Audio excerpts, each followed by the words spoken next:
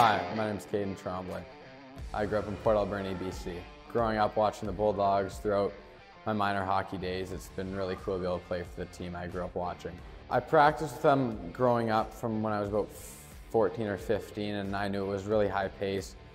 The way David and Joe here have set the culture, it's really awesome, and we have a great group of guys, and it's a really hard league and a good league to play in, and proves, as it pushes a lot of players on to Division I hockey, it produces a lot of good players. I like to fish, golf.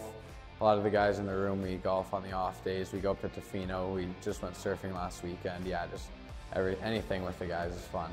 It's just a great atmosphere in the building. The fans are great, and it's really fun to play here.